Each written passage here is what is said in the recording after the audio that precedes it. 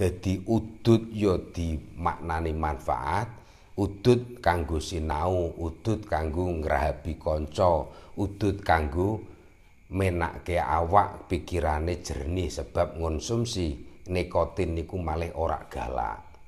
Wong sing galak karo anak, galak karo bojo biasane ora udud. Mergo ora ngonsumsi nikotin. Nikotin iso netralke pikir. Mulane nek ngomongi sampean kok jik Pak wudu ra iso, ya udud ae. Nek iso wudu karo udud. Apa wudu njur udud, malah adem kabeh. Lah apa udud po iso? Ya iso wong sinau narak nggo udud ki angel. Nulis narak nggo udud ya angel. Gunggung ping-pingan narak udud ya angel. Pak ngomong karo bojo narak udud ya nyambluki. Kok udud Mas, aku narak udud awakmu le loro kabeh. Wah larang.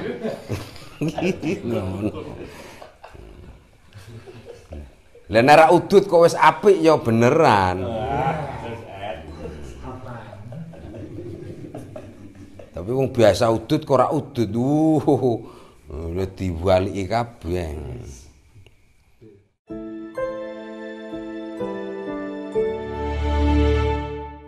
Nek sampean ning kono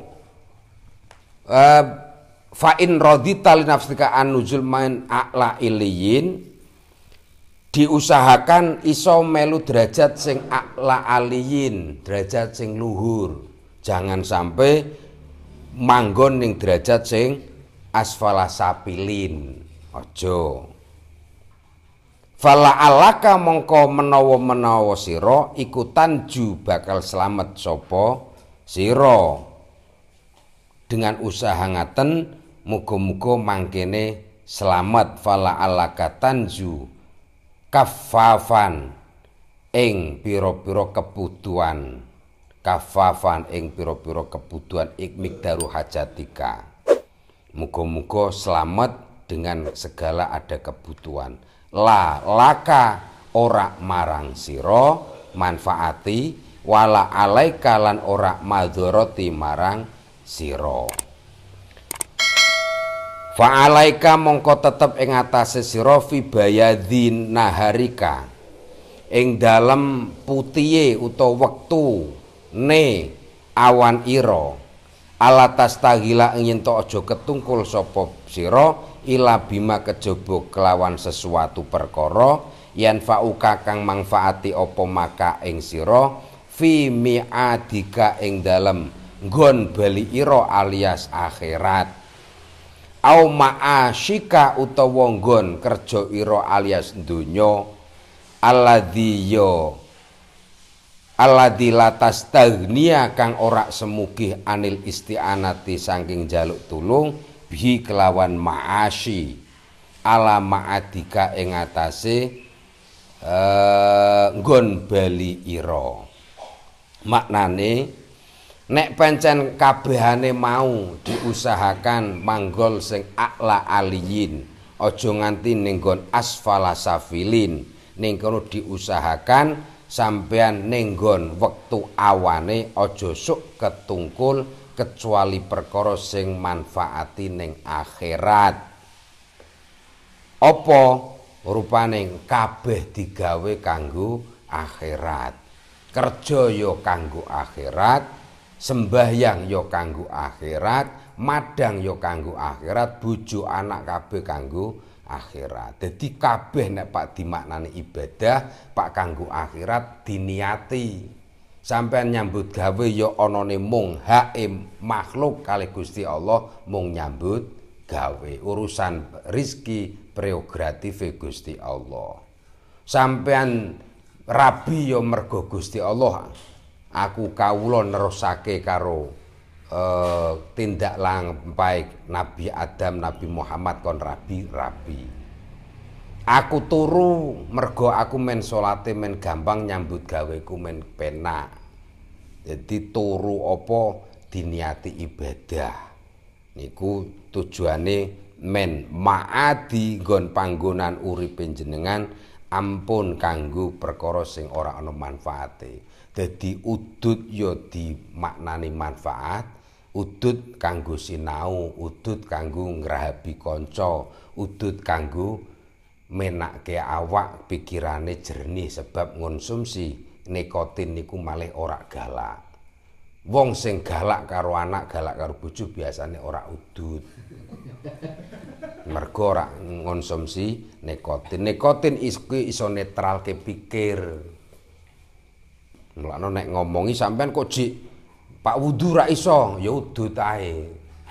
Nek iso wudu karo udud. Apa wudu njur udud, malah adem kabeh. Nek sekali tek ana perkara sampean langsung aja langsung hukumi nek urung kuat. Misal ujug-ujug kesandung utawa lemarine pecah, aja langsung nek urung kuat yo meneng dhisik dipikir. Nek wis kuat yo lemarine ambruk Pak, tugel. Nek wis kuat yo alah pora. Kerane tugel.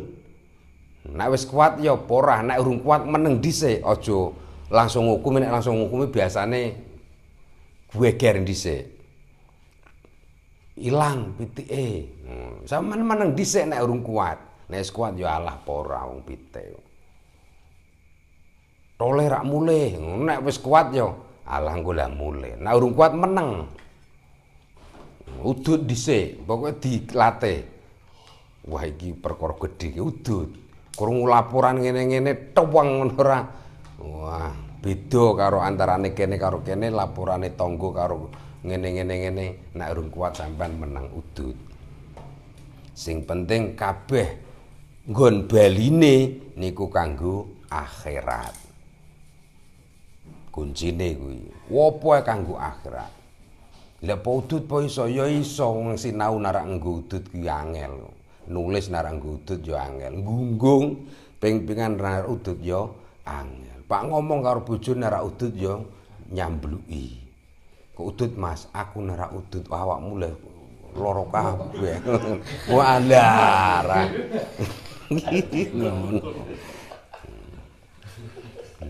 Lah narak udud kok wis apik ya beneran. Tapi wong biasa udud kok ora udud. Diwaliki kabeh. Maka dalam kesehariane kita aja nganti nungkolake perkara sing ora manfaati, kabeh digawe manfaat. Aja nganti sampean illa bimayan fa'aka fi mi'atin au ma'asyin, dan segala urusan nyambut gawe ma'asyi rupaning pengupa jiwa, aja nganti sampean alladzi la tastagni anil isti'anah.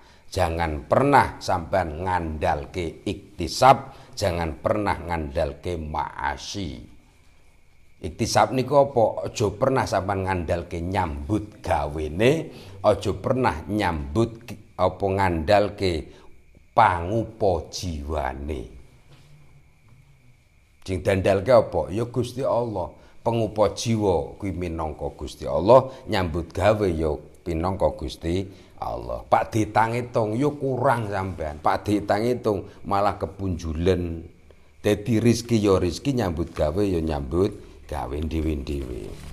Cem ku yakin tak kandhake. Sebelum lanjut ada pertanyaan.